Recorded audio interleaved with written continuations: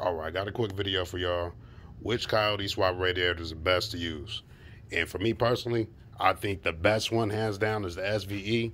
And as you can see right here, see if we can get that measured, bam, it's at about 2 inches fat. And that thing, it cools very well.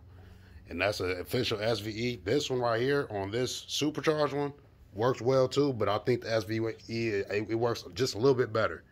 And you see that the SVE is a little bit fatter. Right down here, I got one from off a 2012 GT Mustang, which originally comes with Coyote. And as you can see, look at the difference. So, in my opinion, the best bang for your buck, an eBay radiator. The best performing, and with a decent cost, go with the SVE. Yeah, man, I got more videos to come, quick tips. I hope y'all enjoyed the video. Just something light.